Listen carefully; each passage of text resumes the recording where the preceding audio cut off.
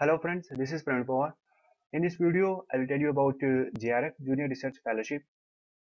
We'll get the answer of some questions like what is the qualification requirement, what is the fellowship amount, and what is the tenure of fellowship. As we know that from recent notification of UGC that if you are looking for PhD admission, the qualification in NET JRF exam is mandatory for you. So JRF Junior Research Fellowship is a scheme of the UGC. The candidate who is qualified in NET JRF exam, that is the National Eligibility Test Junior Research Fellowship, or UGC CSIR exam, Council of Scientific and Industrial Research.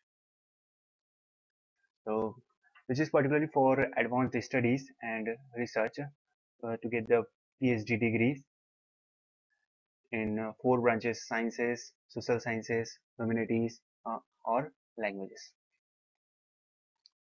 So candidate can seek admission in any of national institutes, and their list of university or institutes we can find on the UGC website, that is www.ugc.ac.in.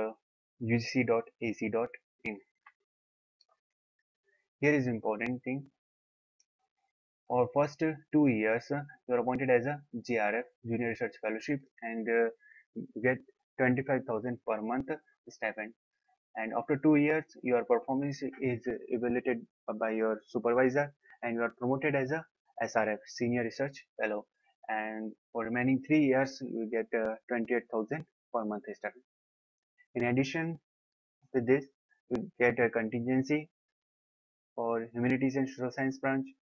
For first 2 years you get 10,000 per annum, and for remaining 3 years 20,500 per annum.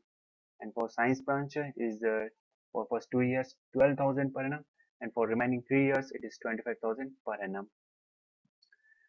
Escort or reader assistance in case of physically handicapped and blind candidates gets 2,000 per month in addition. So with all this you get the HRA as per government norms and institute policy, which is generally 25% or 30% of fellowship. About medical facility, the fellow may avail of the medical facility available in the institutions or university or college, and you get a maximum period of 30 days per year leave. So that's all about from my side about JRF. If you have any queries, please mention in the comment box. So in the last, I'd like to say thank you very much and all the best. Thanks a lot.